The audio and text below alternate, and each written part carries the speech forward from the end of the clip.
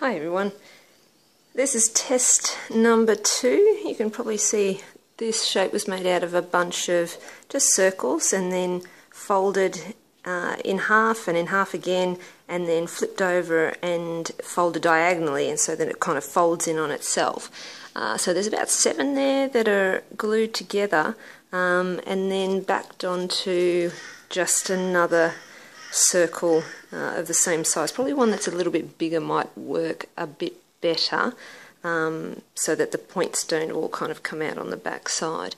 But it looks like it'll be a perfect size to somehow adhere to the insides of the circles that have been cut out of the middle of the bracelets. So I'm kind of thinking that's kind of funky. Alright, catch you later. Bye.